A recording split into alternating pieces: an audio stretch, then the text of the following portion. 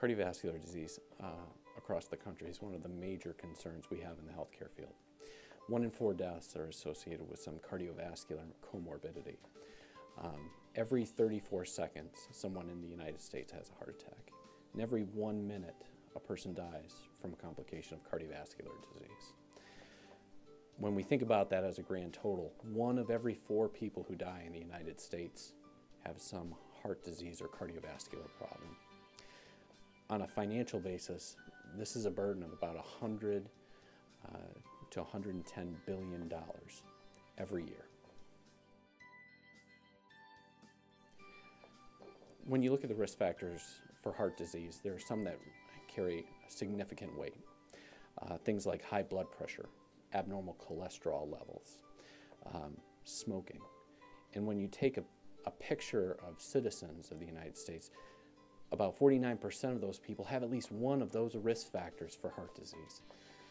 When we look at some of the other common risk factors for heart disease, things like diabetes and obesity and abnormal diet, lack of physical activity, and as well as excessive alcohol, even more people are brought into that circle of people who have risk factors.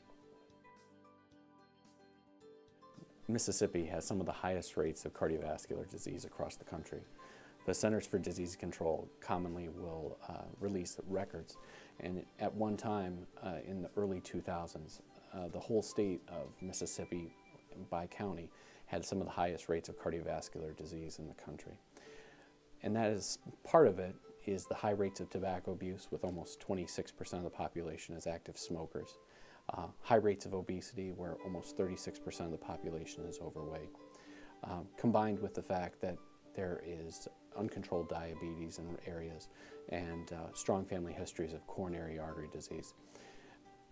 The other issue with regard to citizens of Mississippi and heart disease is the fact that there are 19 cardiovascular centers which can deal with patients who are having acute myocardial infarctions or heart attacks. And there is some great distance between some of these centers, leaving people in less populated counties in Mississippi to have to travel great distances for their health care. Potentially dangerous heart disease has many symptoms which are key to recognizing early in order to obtain medical care promptly to help eliminate some of the long-term risks that are associated with cardiovascular disease. Things like chest discomfort, arm or jaw pain, nausea, shortness of breath, especially that come on suddenly, are all major warning signs of cardiovascular disease. And unfortunately, in a poll done in the state of Mississippi, only 92% of people could identify one major symptom of cardiovascular disease in an acute myocardial infarction. Some of the things that we can do on a daily basis to help protect us from heart disease are, 1, being very diligent about watching our blood pressure with daily monitoring and communicating with our physician some of our daily blood pressures so that it can be adequately controlled.